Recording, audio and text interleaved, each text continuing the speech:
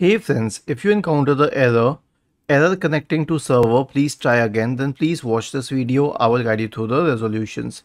Now the first solution is to connect to another network. For example, if I'm connected to the 5G network, I can try connecting to the 2.4G network or some other network. And the second solution is to use a reliable VPN that won't get blocked.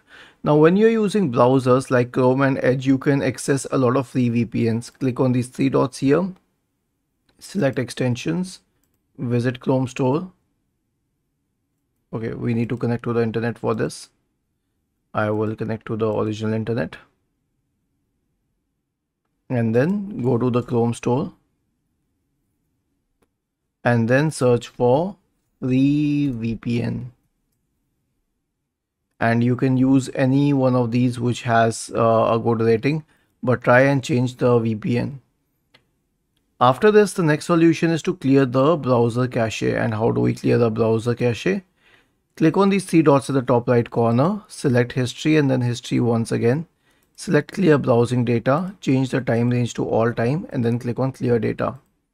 The last solution is to try a different web browser. For example, if you are using Google Chrome, then you can try Microsoft Edge.